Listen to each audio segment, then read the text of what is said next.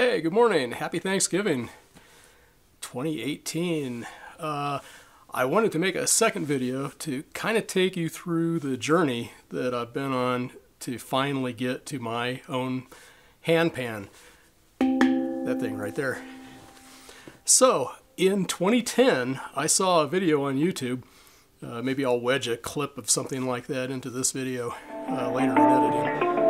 And of a hand pan like this.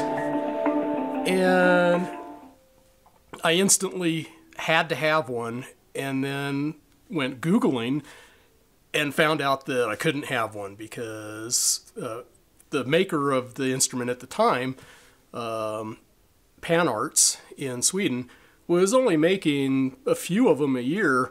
You couldn't just go to their store and buy one.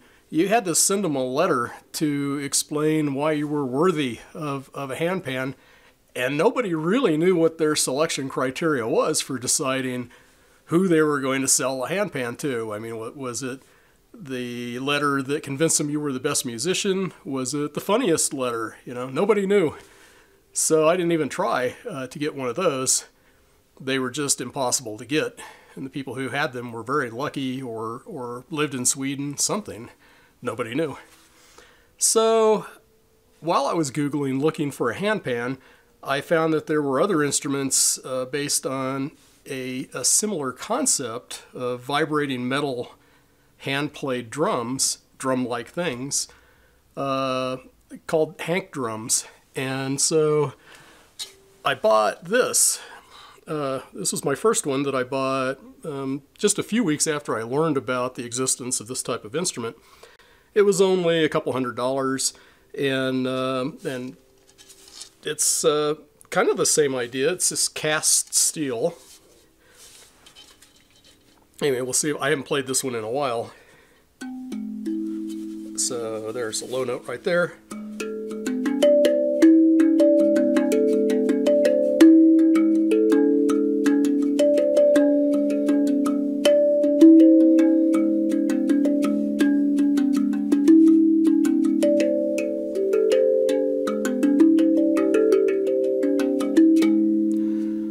Sounds like that. It's beautiful.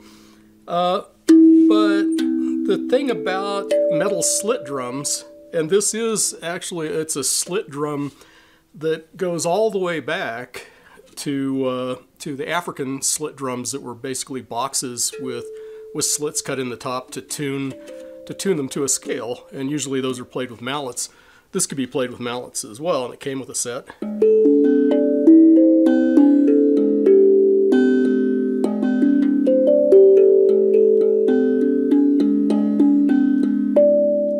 That's a lot louder with the mallets, but you'll notice no matter how you hit these notes, you just get the fundamental tone. There's really no overtones. There's no way to pull out an octave or a fifth. It just makes that sound, and you can get the sound louder or quieter, but you get the same tone basically out of these slits no matter what. So a little bit later, still, I mean, and this was maybe 2012 at this point, the Happy Drum Company came out with this smaller version. This one is tuned to A minor. This one's tuned to C major. And this could be played by hand.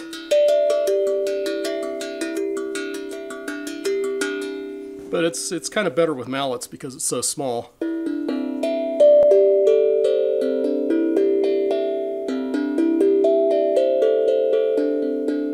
See if I can get the scale here.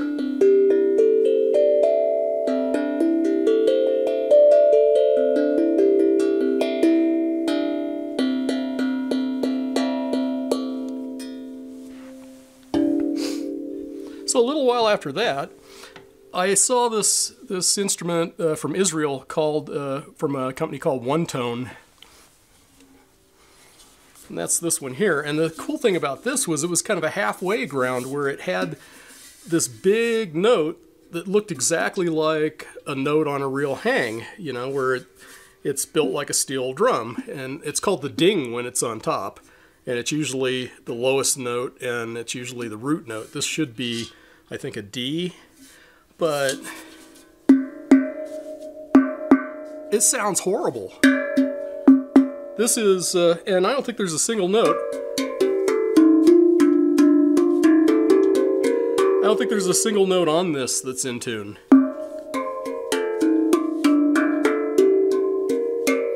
So anyway, let's forget about this, because this is probably the worst musical instrument buying decision that I have ever made.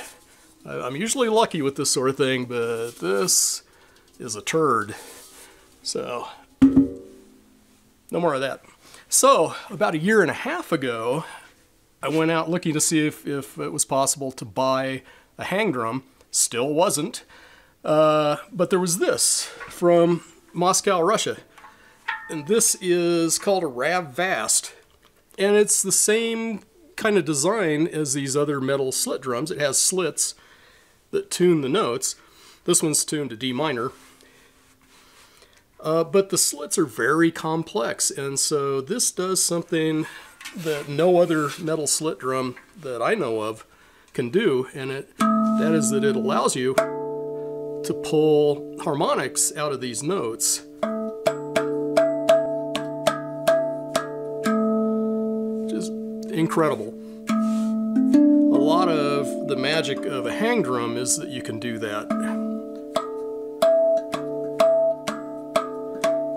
And in some ways, this is better than a hang drum, because you can get the whole series of harmonics, where with a hang drum usually you'll get the octave and maybe the fifth.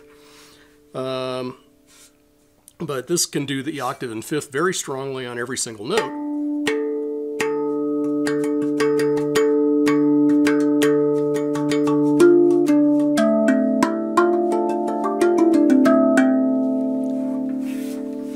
It's a fine instrument, and in its own way, it's as good as a hang.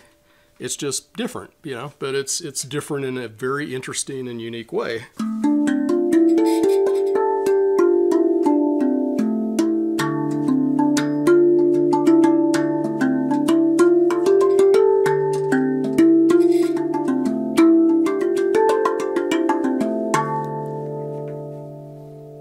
So it's cool. This one's not going back on the shelf because I now want to hang. It's still very useful and beautiful in its own way. And now I've got this. And again, buttons. You gotta keep your buttons away because they make all kinds of noise. I'm still trying to figure out the best way to sit with this. I think it's lean back. If you're trying to lean over it, then it'll fall out of your lap, but this is stable. So here's my new hang.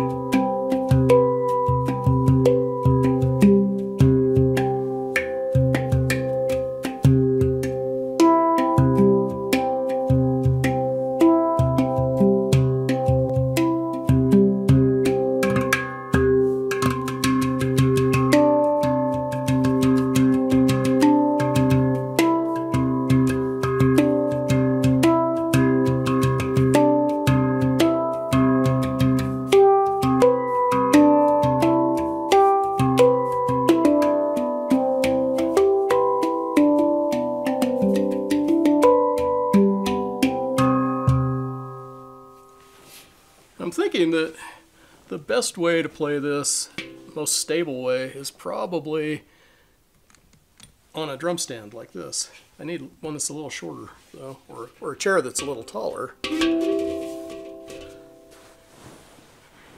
There.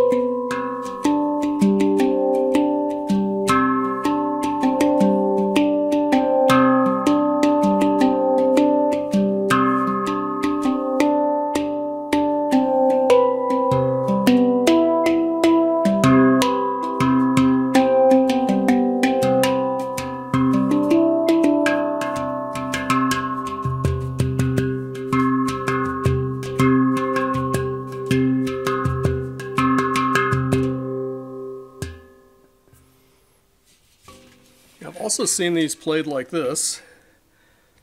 And I'm just figuring this out because I've had this less than 20, well, like 12 hours now. But it's amazing how quickly, I mean, it's an easy instrument to play. Getting the most out of it is going to take years to learn, but getting started on it's pretty easy.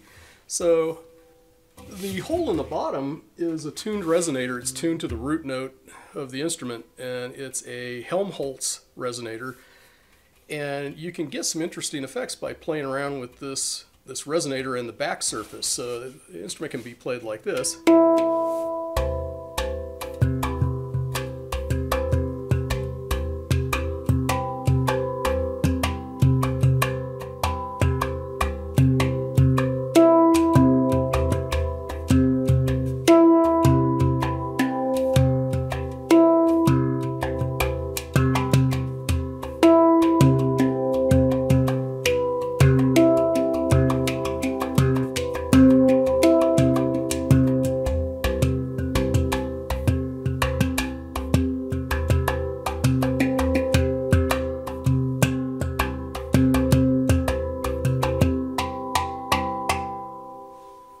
Something like that.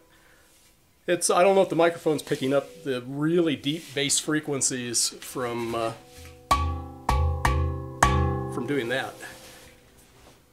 So there you have it. That's my whole journey, handpan journey, that finally led to owning a Pantheon steel C major 23-inch handpan. Thanks for watching.